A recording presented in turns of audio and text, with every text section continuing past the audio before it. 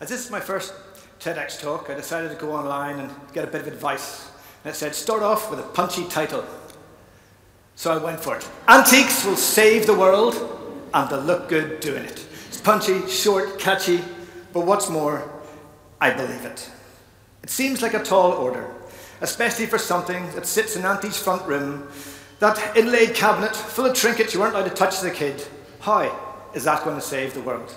Well, I'm here to tell you that antiques are going to save the world, and they're going to look good doing it, and much more besides. First off, I have a confession to make. I am an antiques dealer, and I've had on the Square Emporium for 10 years, so ulterior motives aside, I do passionately believe that antiques are the way forward, and we need to get away from modern furniture. We live in a time where everything is disposable. Products are built with a finite timeline. A finite timeline is forever getting shorter. The shorter the lifespan of a product, the faster the consumer purchases again. It's simple economics. Now, Edison didn't invent the light bulb, but what he did do was he made it better. And he also made it easier to produce and cheaper. But what Edison and his cronies also did was they created a finite timeline. They got together and they decided on 1,200 hours was a reasonable length of time for a light bulb. It was long enough that people didn't complain, but it was short enough that we had to keep on going back and buying more. Now, even in the 1880s, there was light bulbs that could last a lot longer. But to the manufacturers, they didn't make economic sense. And thus, our product finite lifetime disposable society was born. The more we threw away, the more we had to buy. Now, furniture is sometimes the last thing that we think about as part of the throwaway culture that we have, but increasingly it is. It's cheaper to buy a new sofa than it is to recover an old one. Chipboard chest of drawers and coffee tables with a lovely veneer bought from a high-end store is still just chipboard. A few years of knocks and bangs and the joins and seams will start to go. And it's off to the landfill. This is now what many people are coining fast furniture. So whenever I refer to fast furniture, which I will do throughout, what I mean is the majority of high street furniture. Most of it, from flat pack to high-end designer stuff, is made cheaply, whether or not it's sold cheaply or not. I love antiques, but even I can get led astray with the shiny new flat pack. And in my son Harvey's room, I bought a lovely, colourful chest of drawers. This is not actually Harvey, this is a stand-in. I just like the picture. But when you come to put it together, you get this little annoying nut and bolt thing that holds the front of the door on. So I assembled the drawers, and it took about a year before the front of the drawer fell off. And I screwed it back on again. I'm sure you've fumbled with one of these yourselves. But now it seems to be every couple of weeks I'm having to tighten up that nut to hold on the door. Now, after 4 years, the whole thing is starting to get a bit wobbly. It's probably been jumped on by the children. The back right corner is starting to go, and aforementioned front of the drawer is continuously falling off. It's coming to the end of its life. It's a chipboard. It's going to go to the dump and the landfill. Now, in my wife's bedroom, sounds a bit strange, I do sleep in there too, and all my stuff is in there, but somewhere along the line of the evolution of our family, it became Mummy's bedroom. So, in Mummy's bedroom, we have a Georgian chest of drawers. This again is a stand-in, because this is what Mummy's bedroom would look like if my stuff wasn't in there. But here we have a stand-in for the Georgian chest of drawers. It's 175 years old, the chest of drawers that we have. Now, Jill, my lovely wife, decided that she would like to change it. But the chest of drawers isn't destined for the landfill. After 175 years, it's going to own the Square Emporium for a lovely oil and wax care package, and then we put back out for sale. Antiques just live on. Antiques are sustainable furniture.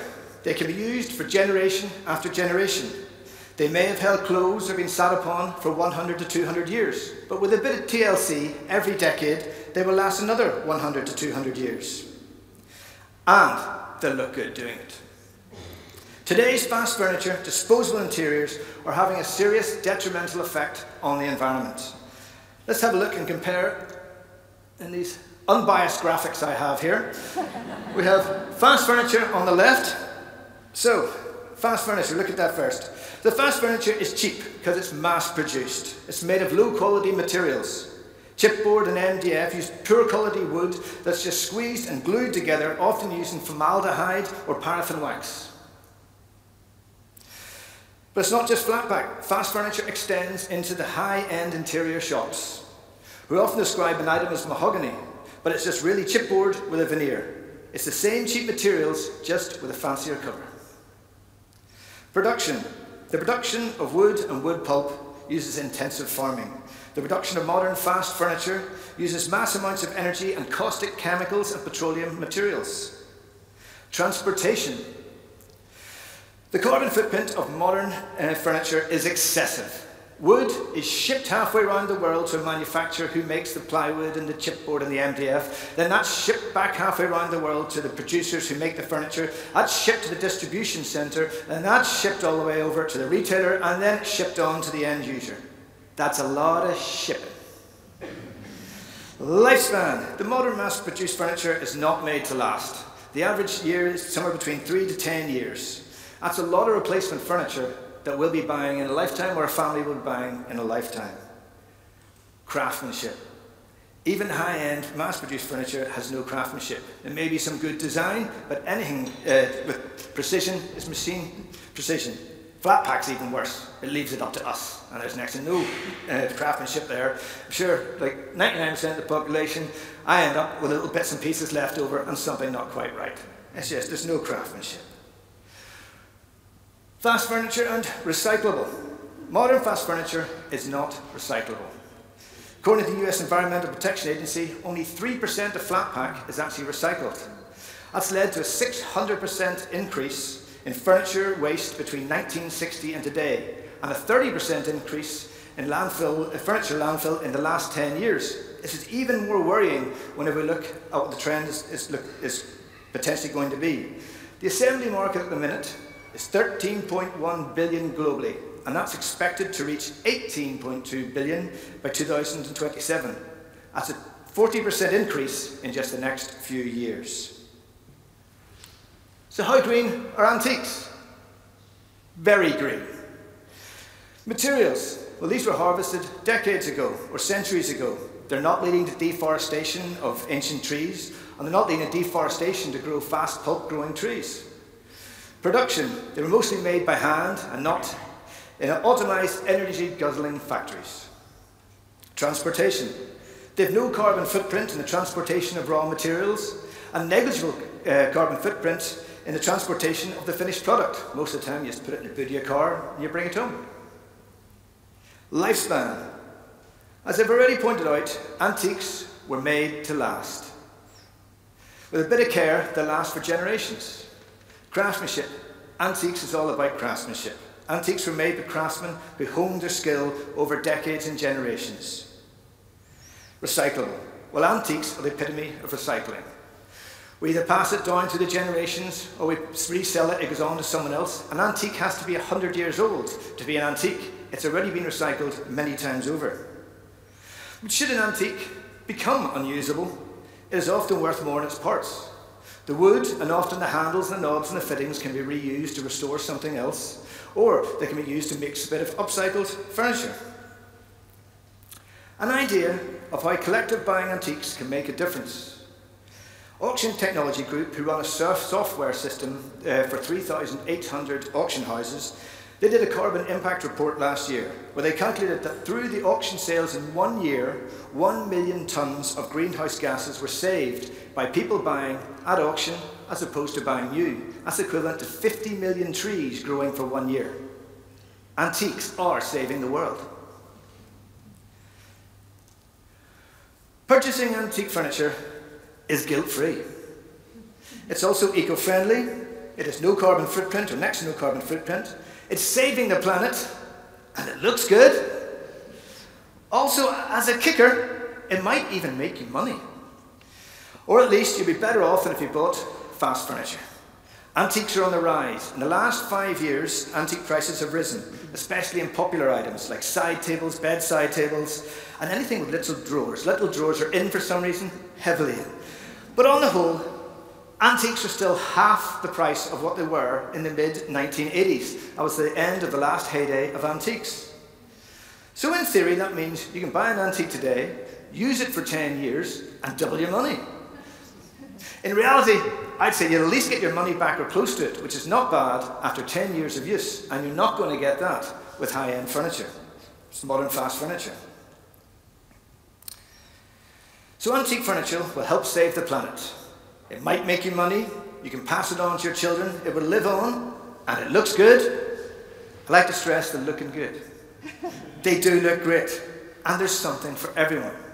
Antiques can suit a lovely Georgian mansion. It can also suit a modern apartment or a small terrace house. There is something for everyone. And like myself, antiques get better with age. The odd bump, bash, and wrinkle just adds to character. Even though as a kid you weren't allowed to touch Aunt Mildred's antiques, they do stand up to grubby kids' fingers, the odd crayon, or a wayward sticker. Patina. We often hear that word used in antiques. What is patina? It's just a build-up of years of touching, dirt, cleaning, and wax. The more patina, the more use, the more character. The same cannot be said for modern furniture. High-gloss finishes and veneers won't stand up to the test of time. And they don't even stand up to grubby fingers and crayons, let alone bumps and bashes. Antiques are just a lot more forgiving. Antiques gives you a lot more range of choice. A lot of people don't think about it. Maybe it's just me. I regularly go around all the high street shops. I go to the furniture conventions. I see what's coming in the next season to keep on top of it, and everything just seems a bit samey. Once you delve into the world of antiques, you'll realize that there's a vast array of styles and woods and finishes available. We're talking 300 years of changing styles from all over the globe are available to you if you just shop around. And it's not all brown furniture. There's lovely, colourful, hand-painted Eastern Europe, 19th century cabinets and chests, Louis XIV, opulent gold furniture. There's Chinese silks and Persian rugs. These are all available at a quality you will not find in contemporary shops. But once you get the bug, you'll also realise that brown is the new black, and there's nothing better than a lovely piece of Georgian antique Irish furniture. Antiques also connect us to the past. We have a lovely oak chair sitting beside the fire. If you were to sit on something like that, even if the story is lost to us, we can imagine the people that sat in that chair before us, what went through their mind and what happened in their lives. It's a connecting to the past. There's an existential depth more than just a piece of furniture. Antiques can sometimes just work better. An antique chest of drawer, if you wax the runners once a decade, the drawers will just run smooth and true. You can't say the same for modern furniture, mechanisms will go. Oh, an antique chest of drawers are magical. They are. They're like a TARDIS. If you have an antique chest of drawers and a modern chest of drawers the same size, more pants and socks will fit in the antique one than the modern one. Nobody knows why. So am I saying we should just stop buying new furniture and only buy antiques? Yes. Well, it's a good start, and let's give that a go at onthesquareemporium.com. Slides are mixed up. But there may not be enough antiques to fill all of our furniture needs. So if you do need to buy new, look for something that will become an antique. Something that's the same ethos as an antique. Something that will stand the test of time.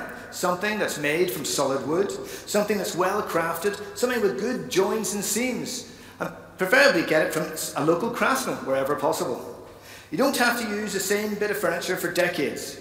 But as long as you buy furniture that stands a chance of being passed down and still used and cherished with other people and other generations, it will become an antique.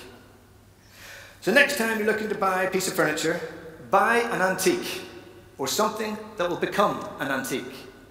Because antiques will save the world, and they'll look good doing it. Thank you.